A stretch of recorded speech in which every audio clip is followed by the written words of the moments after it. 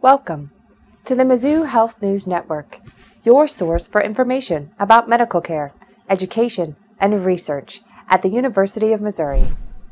Car accident victim Nathan Roberts and his mother returned to University Hospital in May to thank MU Healthcare Trauma, Intensive Care, and Rehabilitation Specialists for his remarkably successful treatment and recovery. The 22-year-old MU student had broken bones, skull fractures, and a severe concussion when he arrived at the hospital's Level 1 Trauma Center and Intensive Care Unit in February. His brain injury was significant. He required us to actually do a tracheostomy and a feeding tube to separate him from the ventilator. And when he left here just 6 weeks ago, he didn't follow commands. He couldn't walk. He had difficulty performing what we would think as very routine and mundane tasks. And I think he's a testament to what an organized system of trauma care, what Level 1 trauma centers provide as far as an opportunity for recovery. The fact that he got timely and state-of-the-art care for his brain injury, early fixation of his long bones, and aggressive rehabilitative therapy is why we see the Nathan that we see today, who's determined to get back to just like he was before his injury. We had an amazing experience here. The nurses were just phenomenal. They were supportive and compassionate. They were there to answer questions when I had them. I think they answered questions I didn't know I had at the time. You know, they walked us through, and they were just so professional and friendly and caring about it. The Vice Chancellor of Student Affairs came, his professors came, the head of his department came, and continued to stay in touch with us and make sure we were okay, and extended help that I just didn't expect, and it was very touching. So we appreciate that too. I'm doing great, so thanks to everyone who helped me out.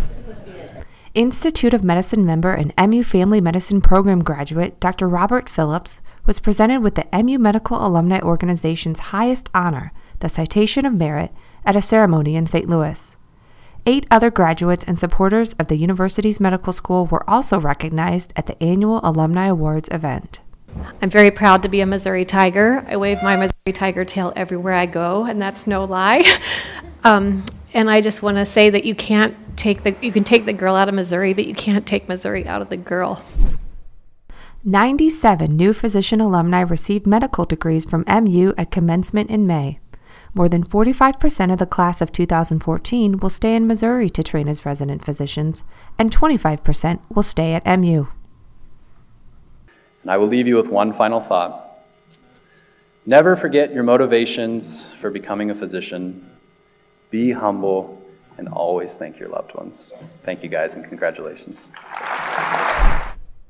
Nutrition expert Dr. Elizabeth Parks is the new Associate Director of MU's Clinical Research Center.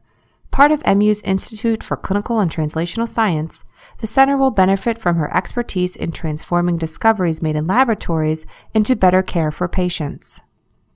The purpose of the Clinical Research Center at Missouri is to provide an environment with sophisticated facilities and equipment so that individual investigators can focus on measuring health and disease mechanisms in humans. My role as the Associate Director of the Clinical Research Center is to help facilitate the use of the center. The unique features at the Clinical Research Center at the University of Missouri include a state-of-the-art metabolic kitchen. We know exactly the weights of things and the volumes of liquids that we feed people, and that's really important when you're doing nutrition studies and you want to look at the response to a meal.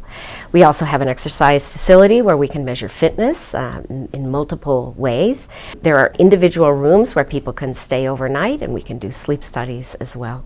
I have been trained at and worked at 5 universities in my career, and this really stands out as the place where the most amount of people are willing to work together across disciplines. It's really refreshing to be surrounded by people who are willing to say, I can help you do that. Can you help me do this?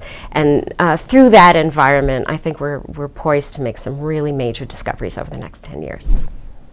Child health specialists thank the Leda J. Sears Trust for giving another $500,000 to pediatric research at MU. The Trust now has provided $1.2 million in philanthropy to scientists studying autism, diabetes, obesity, and other conditions that affect children. I hope that it will mean that they get better care, critical care, learned care, that they won't have to go to St. Louis or Kansas City, but can stay near their home and get the best care possible for their condition. To learn more about medical care, education, and research at the University of Missouri, visit us on YouTube, Facebook, and Twitter.